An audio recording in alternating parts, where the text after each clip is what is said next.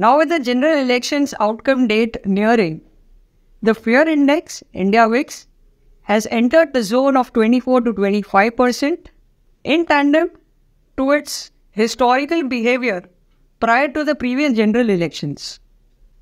From here on, India VIX is expected to remain at elevated levels till the result day.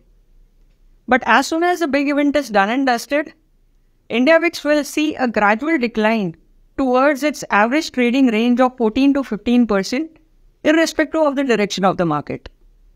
This essentially implies that now option writing strategies will become relevant. The premiums for the June series will melt down gradually. However, to counter the risk of a huge directional move or indecisive, choppy, volatile moves, depending on the outcome, we need to take care of these option writing strategies by appropriately hedging it by buying deeper OTM options for the June series. Stay tuned and watch this space for the election strategies coming up soon. Investment in securities market are subject to market risks. Read all the related documents carefully before investing.